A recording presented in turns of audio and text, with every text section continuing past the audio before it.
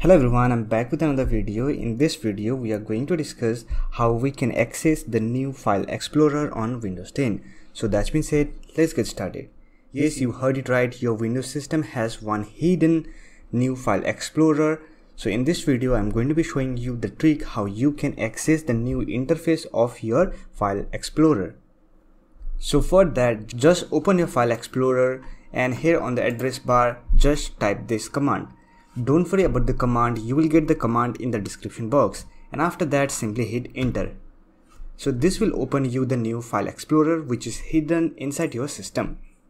To access this file explorer you have to use this code. So this is the new file explorer. Let me show you the difference between old and new file explorer. So here on our right hand side we have the old file explorer and on the right hand side we have our new file explorer. Let me tell you that this new file explorer is on beta, so it will have some bugs, so yet this need to be fixed, and that's why it is not officially available on Windows 10. To use this new file explorer you have to run a command on your old file explorer.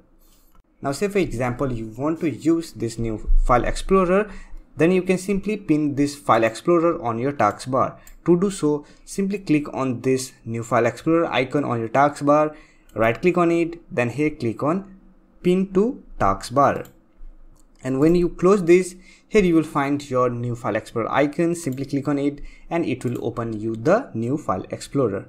Now if you want to know more about this new file explorer, then you can check our blog. We had tried to cover it in detail. So that's it for this video. Hope this video was helpful to you. If you find this video helpful, don't forget to hit that like button and subscribe to the channel for more videos like this. Bye for now. See you next video.